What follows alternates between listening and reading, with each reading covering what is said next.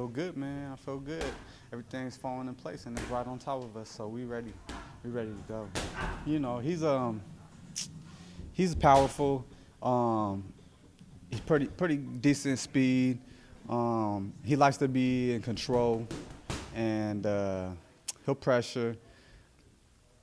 But I see things that we're gonna work on his ass, and I'm excited, man. It's gonna go down. Like, not to say in shape, but do you think he can handle the type of pace Guy Robb? Well, he's sporadic, you know. So him being sporadic might mean to me, in my opinion, it means like, you know, he's trying to pace himself, you know, and we're gonna put it to the test. We're gonna find out. Well, I know I'm ready, and if it comes down to it, I'm game. But man, you gotta check it out. You gotta check it out. This is a big fight for you, man. This is a title fight. The story of your life is kind of like the constant underdog, and you're always the person that outworks everybody. Mm-hmm. Everyone doubts you, and you outwork everybody, and everyone goes, "How the heck did you do it?" Do you feel like you're in that situation once again?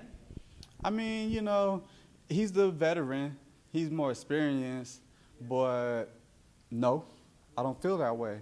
And you know what? I don't really care what everybody thinks. That's probably part of the reason why I've been able to overcome a lot of my challenges, is because what everybody's opinion don't really matter to me.